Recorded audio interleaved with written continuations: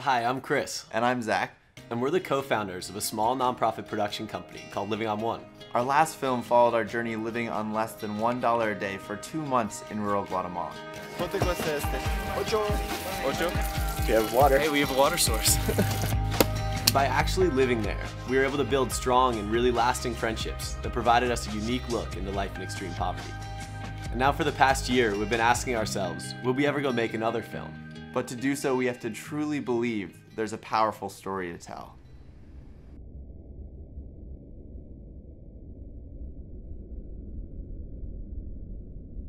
For almost 2 years, we've been watching the coverage of the humanitarian crisis in the Middle East.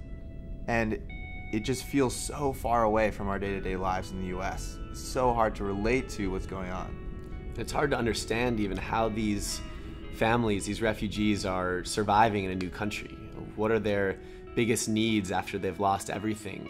And are they building a new future for themselves and for their families? And these are the questions that we really want to understand.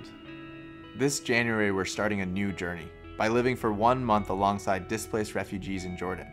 We'll be sharing the same conditions, eating the same food, and using the same facilities. And our goal is to actually take the time to connect to and build relationships with uprooted Syrians in order to better tell their stories. We're calling this film and journey Salam, neighbor. Salam means peace in Arabic, but is also a common greeting, and we really believe that's the first step. Greeting these uprooted and displaced people as global neighbors.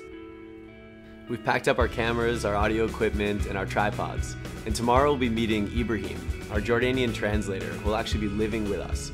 And for the next month, we'll be posting every day on social media and hosting live video feeds. And this is the time that we need you guys to be a part of it, to be asking questions, to be shaping this film and this journey. Because this film, just like the Guatemala trip, is truly a collaboration. And together we can overcome the misconceptions of this crisis and begin to understand, our role in being a part of addressing it. We really hope you guys will be a part of Salam, neighbor. Thank you.